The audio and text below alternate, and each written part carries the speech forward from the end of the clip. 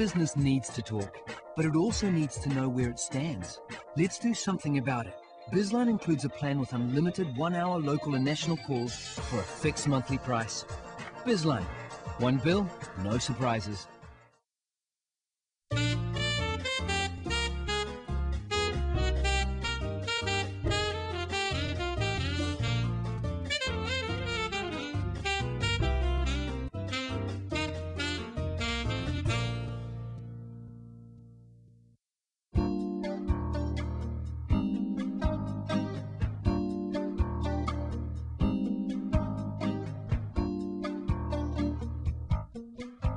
Ladies and gentlemen, it's my pleasure to welcome you and to thank you for coming along to our first event.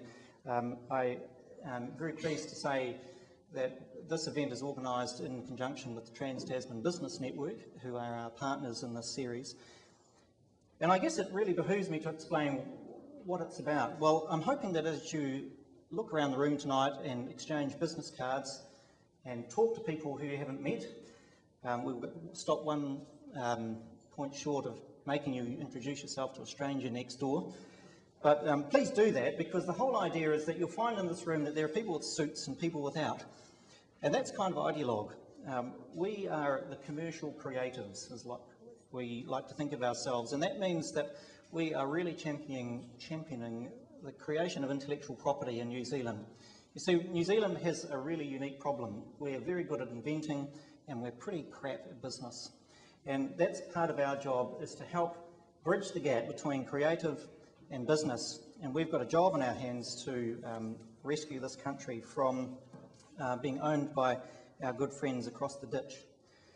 So in that process, we thought a really good way to start is to launch a magazine that brings creative and business together into one environment. And you see in this room a lot of what we're trying to do expressed in a live form. So thank you for joining us. And it's also my pleasure to thank our speaker for joining us, Josef Roberts, who really embodies exactly what we're talking about of creative business at work. So thank you, Josef.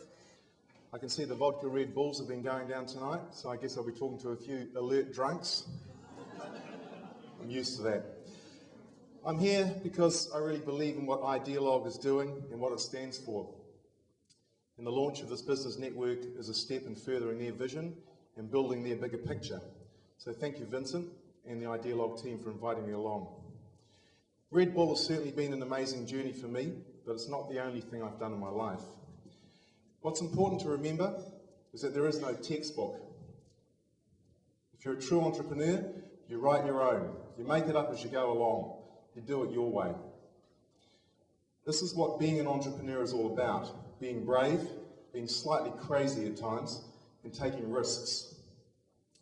Above all, you've got to give enormous energy to your cause. I think if you can do this, you can really achieve huge things. My story starts the day I was born, and specifically the condition I was born with. It's known as DDS. I suspect some of you may have it as well. DDS stands for Dogged Determination Syndrome. I was born with it. I didn't ask for it, and I've not been able to cure it. In fact, it was just got worse over the years, and the bad news is it's terminal. It's basically this dogged determination that has forged the path of my life. The success and sometimes the failure. It's given me lots of fun and got me into quite a bit of trouble at times as well. But it's all been part of my journey, and so far it really has been an amazing journey for me. Some of you may have read in Idealog that I was drunk when I first discovered Red Bull. Isn't it great? You've got to be pissed to find the Holy Grail. It's true.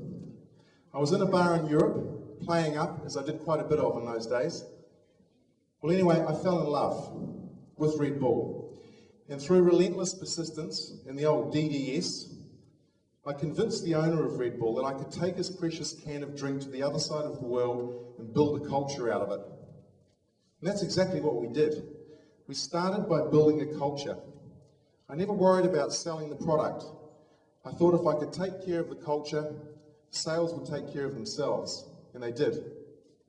Creating a new category is a big challenge, but if you crack it, it's the most rewarding.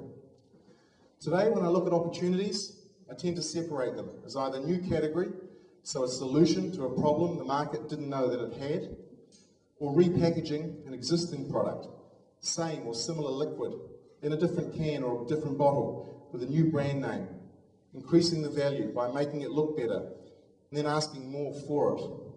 That's about creating a new positioning or repositioning an existing idea. Whatever your idea or your product or the business you want to build, you have to overcome huge obstacles, and I'm sure you all know that.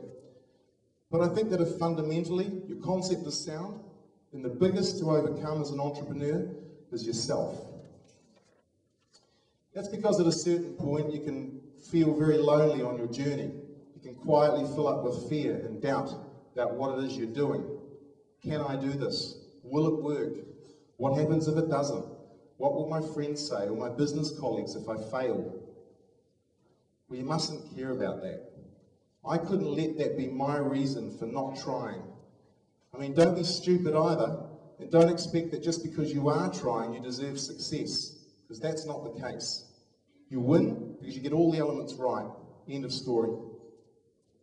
But in the end, I think the biggest element is you, and getting over your own fears and having the confidence to drive your idea home. This is what it's all about, and this is what you have to do. The underlying message is that for me, thinking differently and doing it your way is what it's all about. It's what works for you in the end that counts, not somebody else. There are no textbooks. Don't always listen to the establishment. Change it if you can.